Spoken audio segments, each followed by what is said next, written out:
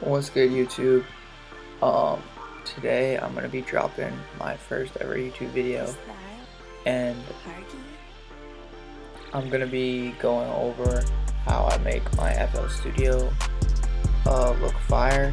I see a lot of producers still with like the default colors, so like I'm gonna just like drop a quick video. Like I'm on Mac, so I can't even get FL Skinner, anything like that. This is just like my tutorial on how to like just make your FL look fire.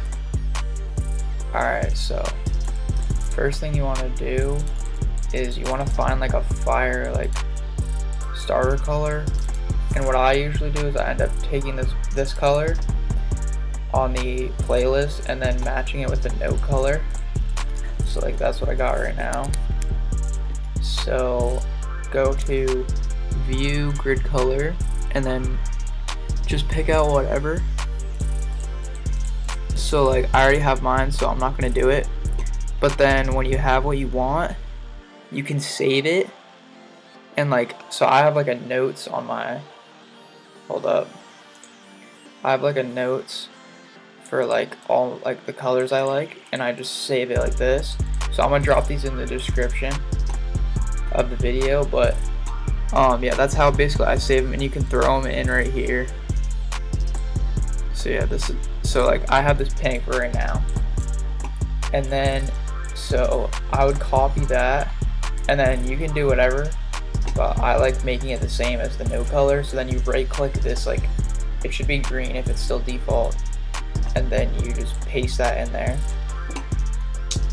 And then I think the black looks super clean for like the background of the piano roll, or like the grid, whatever it's called.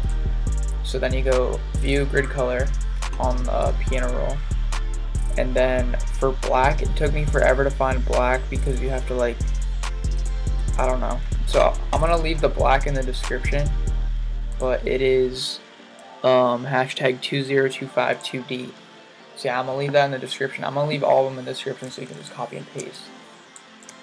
But yeah, I guess that's gonna be it for me, just like a quick ass tutorial. But yeah, make sure you like and subscribe to me, dropping like hella videos and shit. I'm thinking about like doing some loop videos and tutorials and shit. I need a new Mac. Once I get a new Mac, I'm gonna stream too, because my Streamlabs be crashing for if I try and keep it up for a while. But yeah, thanks for watching, y'all.